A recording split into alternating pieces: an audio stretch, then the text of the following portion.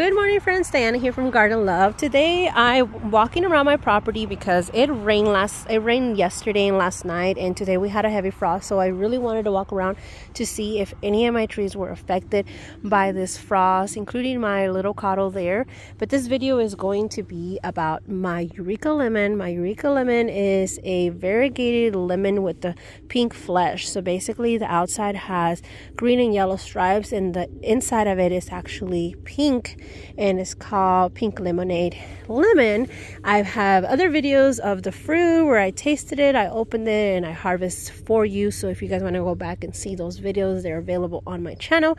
But I want to show you guys how this tree is doing. It's been here almost a year and a half. It didn't get a good start, mainly because it wasn't getting enough water.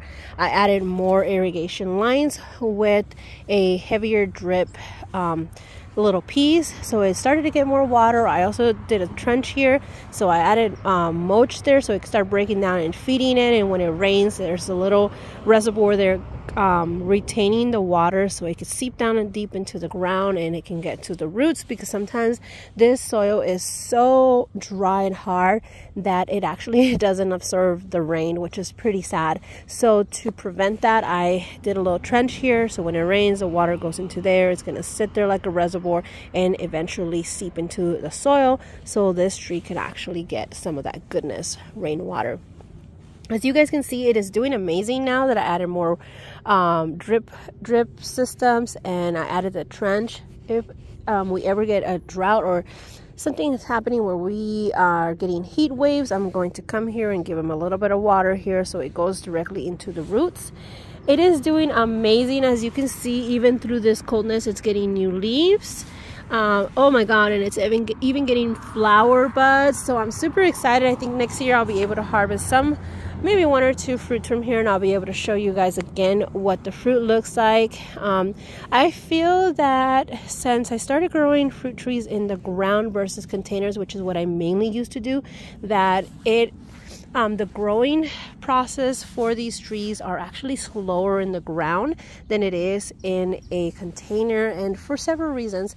One is because the soil is harder for the roots to grow through because we have a lot of rocks and clay in the soil, and also because obviously it's in the middle of the sun, so it's harder for the tree to get shade. Like usually when you have it in a container, you can move it around, you give it more water, and the soil is like ideal because you're providing the perfect soil for it.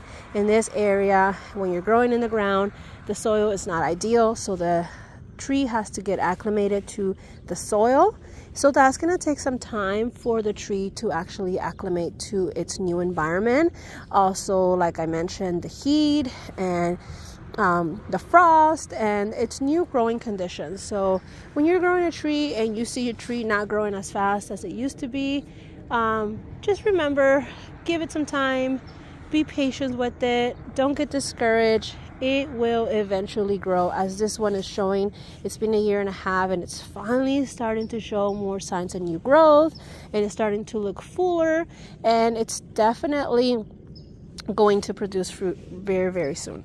Well, I just wanted to give you guys an update on my pink Eureka lemonade because I haven't been giving you guys many updates, and I think you guys well deserve these updates that you guys want to see, because I personally love to see trees growing at all stages. So this is maybe about a 3 to 4 year old tree, and it's been in the ground for about a year and a half. So just to give you some perspective, it's probably about 3 feet tall and about 2 feet wide. So hopefully that information is helpful. Thank you for watching this video.